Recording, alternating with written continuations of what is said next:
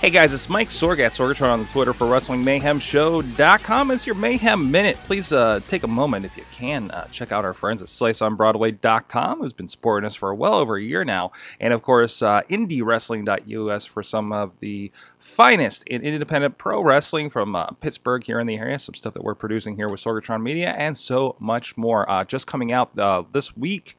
We should be up here hopefully today. The best of Gregory Iron. You know, CM Punk improved. That guy is going to be over there. IndieWrestling.us. Check it out under the Prime Cuts and Prime Wrestling section of the site. So today I want to touch base. I was looking at this story from over at WrestleZone.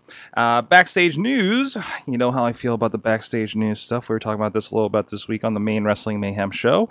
On how the SmackDown move to USA might impact the WWE storylines, expectations for it, ratings, and more. So I guess they, according to this, the word on the street. And, you know, when I hear backstage news, this is like, I heard this from a friend of somebody who was probably the guy that raised the lights that overheard Vince McMahon talking about this, or somebody else, or who had talked to Vince McMahon. Like, in my mind, this is how this works, and I'd love to talk to...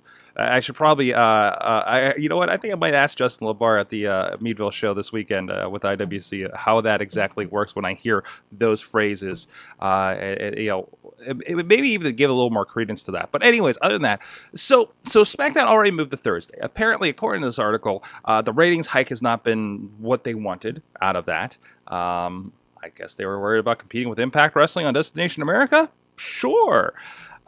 So there's that. But I guess with the moving to USA and being on the same channel, I guess it sounds like it's not going to be treated so much as a B show, and they'll have intertwining storylines. I mean, for right now, you guys know this. If you don't watch SmackDown, and a lot of you guys don't watch SmackDown, you're not missing anything. You don't see replays typically too often on WWE Raw from SmackDown, right? Whereas back in the day, we used to have, you know, this is when SmackDown first started, and they really wanted people, hey guys, go to SmackDown, you know, go find some channel on your dial called UPN that you've never heard of, and maybe half of you don't even get it. Which was my case for the longest time. I couldn't watch SmackDown. And it was intertwining, and you did miss half of the story for the week for a lot of cases. Now, I enjoy SmackDown. I watched it on Saturday morning. It's no stress. I'm not all over social media with it, with the Wrestling Mayhem Show account, so I'm not engaged in that discussion so much. It's not live, so I don't feel like I need to right away there on Thursday, Friday night, whenever it was. And it's a very nice no-impact wrestling watching for me.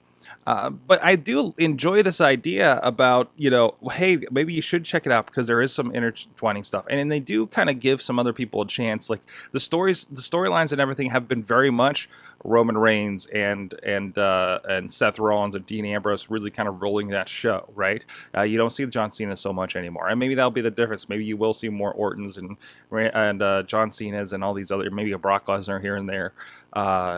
If they're taking this other fame. But this is always the case. They always say it's not going to be the B show, and they do some stuff. John Cena's on SmackDown, because this is definitely the B show. And they make a big deal about it. Or when CM Punk was the champion, he was never on SmackDown. And it just fades away usually. You know, Main Event had some really good matches when it first started. Really good matches. I really enjoyed that show and what they were doing with it. Now it's just another Superstars.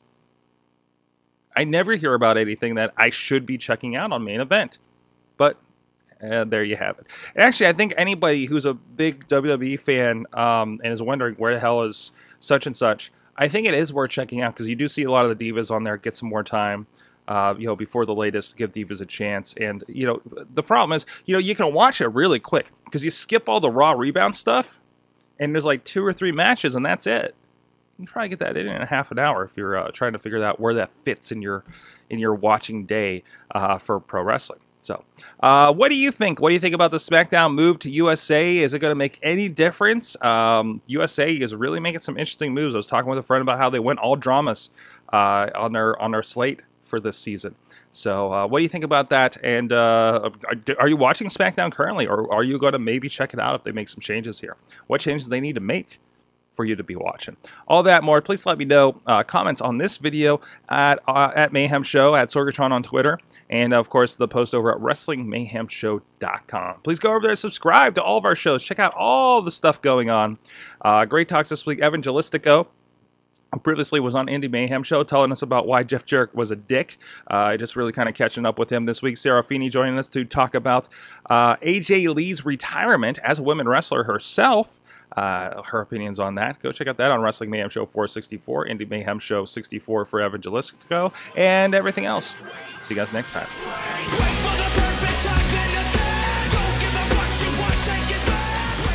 This show is a member of the Sorgatron Media Podcast Network. Find out more at sorgatronmedia.com.